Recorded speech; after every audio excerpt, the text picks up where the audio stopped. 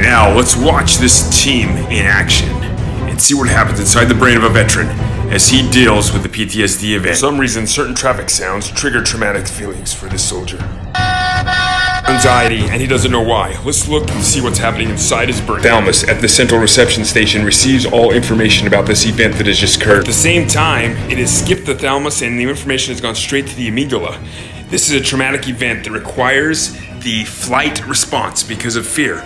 And this information bypassed the thalamus and went straight down to the amygdala. And the amygdala has already sent messages to the hypothalamus, who then begins to send signals down to all of the glands and to release hormones into different parts of the organs. Meanwhile, the prefrontal cortex is constantly on the radio telling the rest of his team to calm down, allow him to analyze all the information coming in, and to try and make an executive decision that makes sense for the wellness of the body. At the same time, the hypothalamus is going through the history books, history after action reviews, and trying to determine how should we react. And he's coming up with the idea that, hey, every time we've heard this sound, there was something violent that happened. So we need to react with fear when we hear this type of sound. The thalamus is on the radio yelling down to the hypothalamus and the amygdala. It's like, guys, calm down.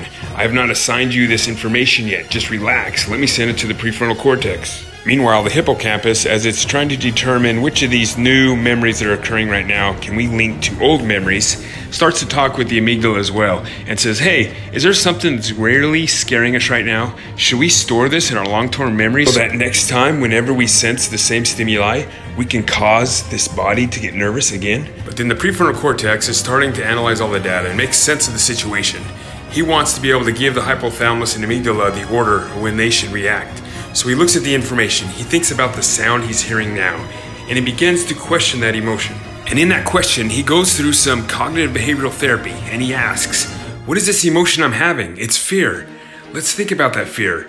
What is causing the fear? Well, last time I would hear this sound, I was deployed in Iraq and people were killed with a rocket attack. Well, let me challenge that fear right now. Am I in Iraq? No. Is there any rocket attacks happening around me? No.